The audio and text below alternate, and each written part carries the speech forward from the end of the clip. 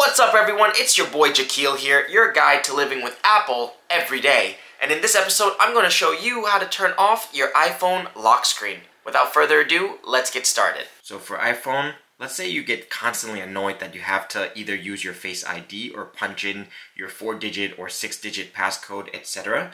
So right now, let's punch in. I'm going to punch in my code, but I'm going to skip this part. Once you get into your phone, you're going to want to find your settings. Then you want to scroll down to where it says Face ID and Passcode.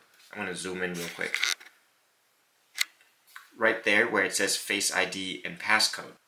Then it'll prompt you to enter your passcode. I'm going to skip this scene right here. 5 hours later. So now inside should look like this on your phone.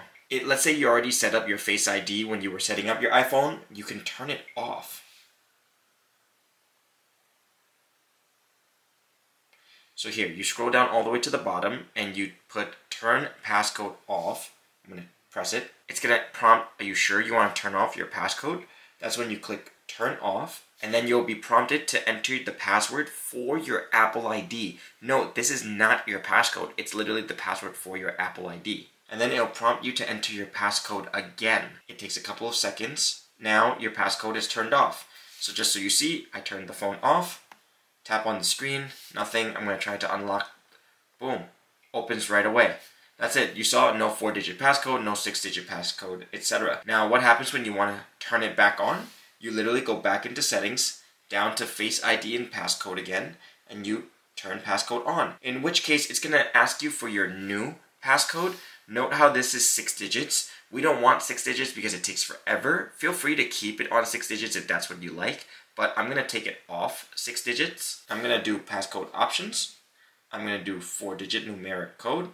I'm going to skip this scene as well just so you don't see my new passcode. You verify your passcode that you just inputted, and then it'll prompt you to add your Apple ID password. It's the same password that you just inputted to turn off the passcode. Alright, and now the passcode is back on.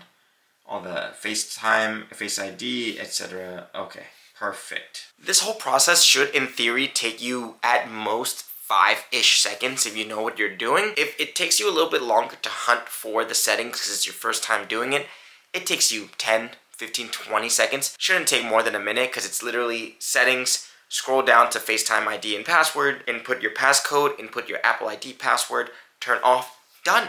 That's it. Simple. If you got value from this video, subscribe to my YouTube channel and turn the notification bell on so you get notified when new videos are released.